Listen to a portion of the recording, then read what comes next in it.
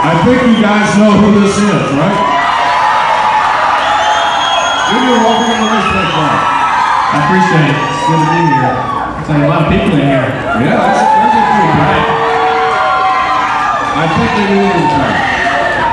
Well, it's good to be here in Phoenix. We've been practicing and qualifying and whatnot. We had a practice session this morning and it went pretty good. Me and Mark were both up toward the top 10. We got another practice session in about 40 minutes and to get our last few adjustments in there and see if we can help the car. And then we'll watch Brad Keselowski drive the Indy car the rest of the day and hopefully have a good finish there.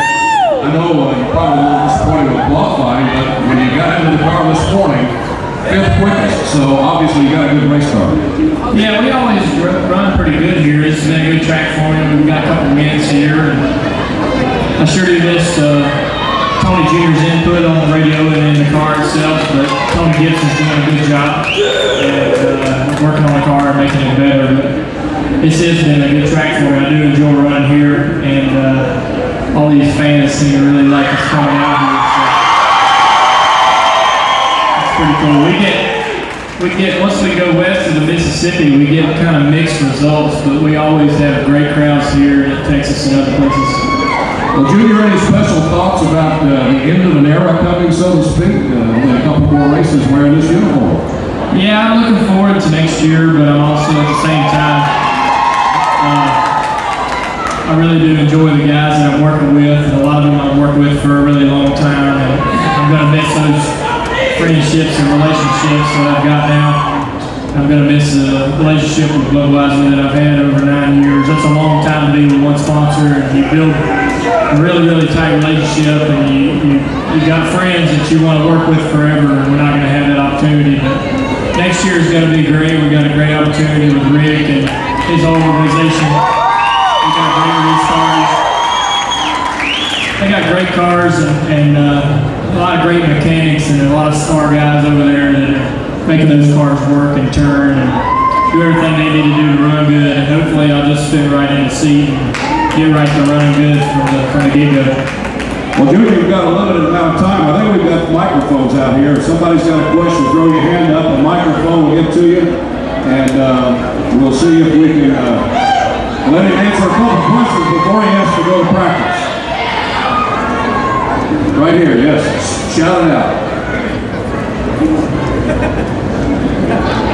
Sure. All right. So That wasn't a question, but... Okay, appreciate it. Thanks a lot. All right. Yes, sir. How do you think you're going to do next year with the 88 car? You touched on that. Yeah,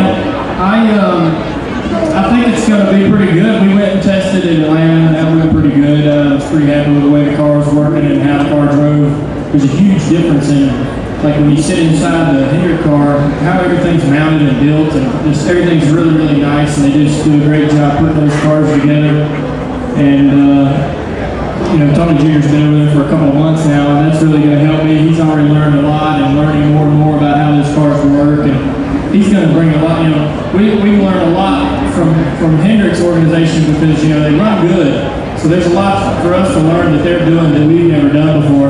But at the same time, we're showing them things. Tony Jr.'s telling them guys things that they've never heard of that are helping them, and so to put the two together is going to be really cool. But I think we're going to have a good season. I think we'll start. We'll start right out of the gate. I wouldn't expect anything less than to be challenging for wins from the start of the season. There's going to be really no gelling point or really no excuses because of Tony Jr. and Ryan's relationship. Having him and me together, we'll go right in there and get right to work. So it should be fun. All right, young lady, you have a question right here? That's not a question we can answer. Yes? You got a question? What would your dad say about you switching teams? Well, it would be interesting to really get his take on it. I'll tell you, I mean, everybody here pretty much knows that if he was here, this would have never happened.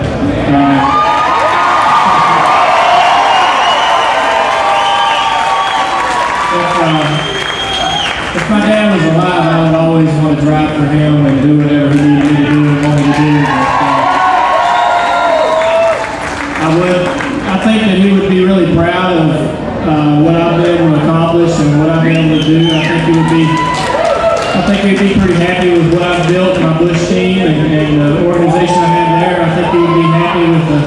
with the ability that I have to go get a ride like Rick's and the way that we handled it, we tried to be really professional, and what me and my camp like to say, we tried to keep the wheels on it the whole time. All the relationships with Budweiser, with my team that I have now, we tried to do it professionally, and everybody stayed positive. And I think that's really important. He would be pretty happy with that. I think that he liked Rick. He had a lot of, him and Rick worked together. He actually won Rick's first race when Rick entered the sport. He entered it as an owner in the Busch Series, and my dad drove his car and won Rick's first race. They had a great relationship, and I think the dad would be pretty comfortable with me going to work with a guy like Rick. But you know, I got a great opportunity. Rick's an amazing person, and he's going to take great care of me and my friends, and hopefully we're going to have a lot of success. He's had a lot of success, and I don't see why we shouldn't be a part of it. I have time for one more question right here. Yes.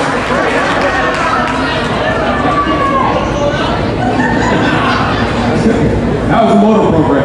Here's a question.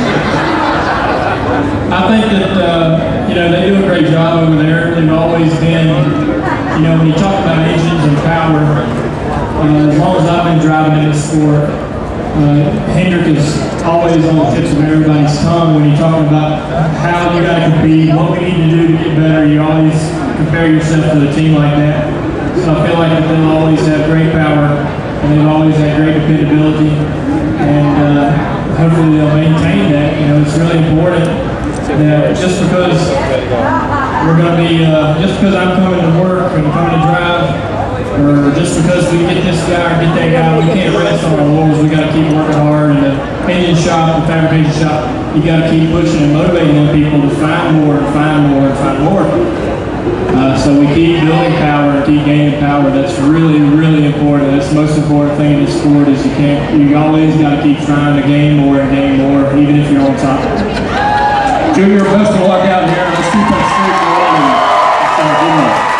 Good luck, too. Good to see you guys.